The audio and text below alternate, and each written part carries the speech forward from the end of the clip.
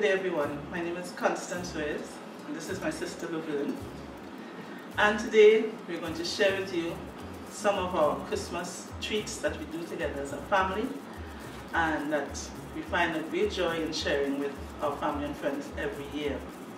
Today we're going to do Ponche de Creme, sorrel, gingerbread, and Laverne is going to show you some of her skills on cake decorating.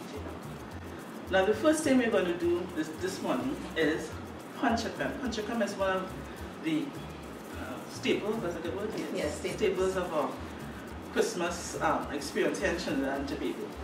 And while many people make Ponche de Creme in different ways, I'm going to share with you the way I make it, and I hope you'll be able to enjoy it. So one of the first things we have to do is get our mixing bowl. Now it's best to mix your Ponche de Creme in a stainless steel bowl. Alright, so I have my stainless steel bowl here. What we're going to see about first is our eggs. Now some people do not use eggs in their Ponche de Creme, but it's completely up to you, but I use eggs. Alright, so I'd like to ask Laverne. Alright, I have my eggs here. 3 eggs. Okay, and I'd like to ask Laverne to add the lime peel to the eggs. Right? Okay, so let me just stop you. So why are we adding lime peel? Oh, okay. Now it's lime peel is very important to add to the eggs. All right. Now we are Trinidadians say that eggs fresh. All right. So what the lime peel does, it neutralizes that freshness. Okay, so it's very important that we add the lime peel. Now for this recipe, this is the peel of half of a medium-sized lime, so it's important that it is added. So before you add the lime, just like you to just mix the eggs a little bit. All right, it's going to be a tad noisy, but it won't be for long. Is that enough? More? Yeah, a little bit more. 2 pulses, 3 pulses, 4 pulses. She's doing well, isn't she? All right. Very good. So, what I'd like her to do next, she's such a good assistant, is to add the lime peel. Yes. Give it a little mix. Yeah. And while she's mixing, just mix for a few seconds and set aside. Okay, so what we like to do next is to add our dairy products. So what I have here is 4 packs, 350 milliliter packs of evaporated milk. Here I have 2.5 cans of condensed milk. Of course, you use your own brand, and we're going to add it to the mixing bowl. Right, add it to the mixing bowl.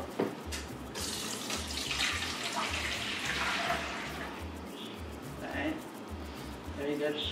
Then we add our condensed milk.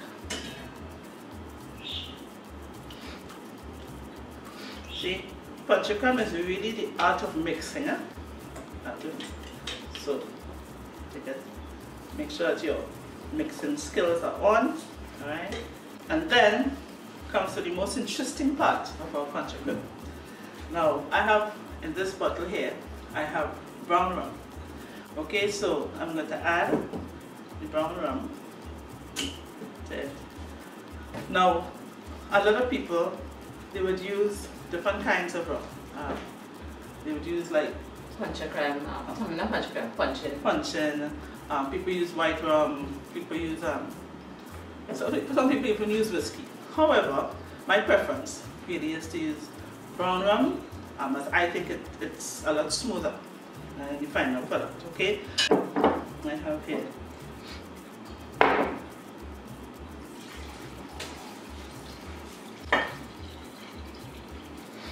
Okay, 2 cups, liquid cups, liquid cups of rum, 2 at first. Then for an extra kick, you add 1 more cup. Okay, so I added 3 cups, 3 liquid cups, which is totally different to, it's a little tip here, which is totally different to dry ingredient cups, right? 2 different things, okay? Add it. Now rum is something, Ponche de Creme, that you could add as much as you like, right? So this is, I add this amount, but you can add as much as you like, make it as strong as you like, make it, as you say, burn your chest. All right.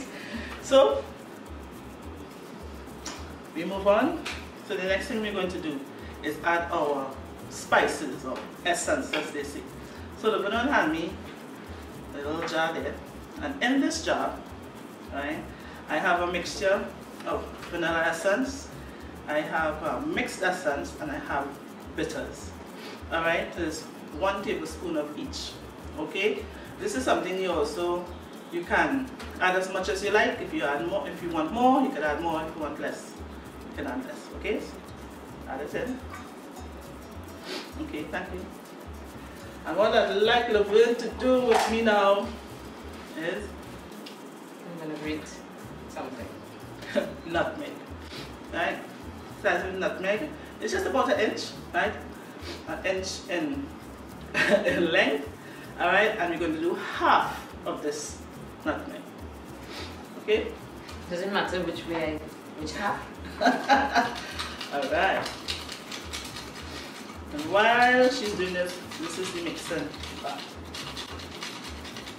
Mix and mix. And see, Ponche de Creme is really, as I say, the art of mixing. Alright? You get the aromas of the nutmeg already. To me, this is one of the things that reminds me of that Christmas is really, really around the corner, and I start to smell nutmeg while making my Ponche de Creme. So if I don't want to grate this nutmeg, can I use powdered nutmeg? Oh, definitely. You can definitely use powdered nutmeg. However, I find my preference, fresh nutmeg is always, it's better. It gives you a better flavor, better taste. It also it adds to the aesthetics, I should say. When you see the nutmeg there floating around, you know that your nutmeg is there. All right. Okay, I think they're about half. Yes. 1/2 inch. Okay, very good. So we keep stirring. Alright, and the last thing we're going to do is adding those eggs. What about this? No, not yet. Alright, so. Remove the peel, right? No, don't remove the peel yet. Okay. Let's add it in.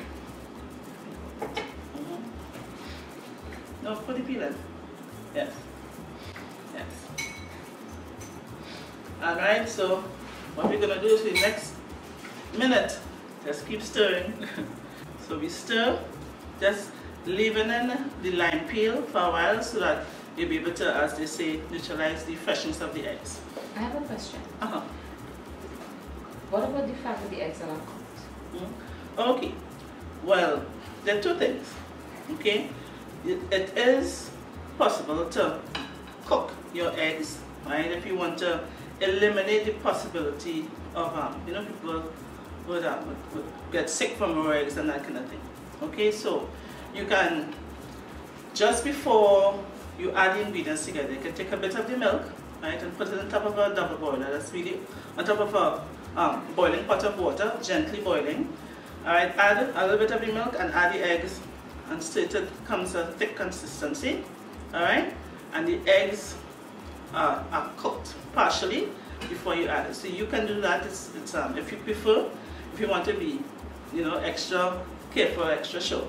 All right, but adding eggs raw, as we say, is not no, it's not, but it is possible to use it in its raw form.